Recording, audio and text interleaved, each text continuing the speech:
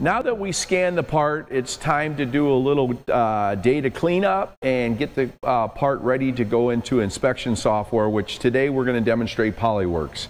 With any 3D scanner, you're going to get some noise in the background. It sees a lot more than what the part that you're just trying to scan. VX Element makes it very, very easy to get rid of all the unwanted information. They have a bunch of cleanup tools here. The most common one that I use a lot is the Connect tool. That's why when you sit the part up and it's not seeing that block, it works really good. So if I pick the Connect tool, hold the control button down, and pick the part, you can see that it's not seeing anything else. So now I'll hit Control Inverse, and Delete. So very quickly, we can get rid of all the background noise that we do not want to go into the inspection software. So this should take a minute or so, and it's going to get rid of all that unwanted background noise.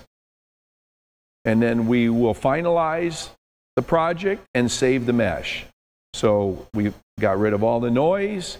Now at this point, we're going to finalize the project. This is going to turn it into a complete mesh. And then we're going to export the mesh and be ready to go into Polyworks inspection software.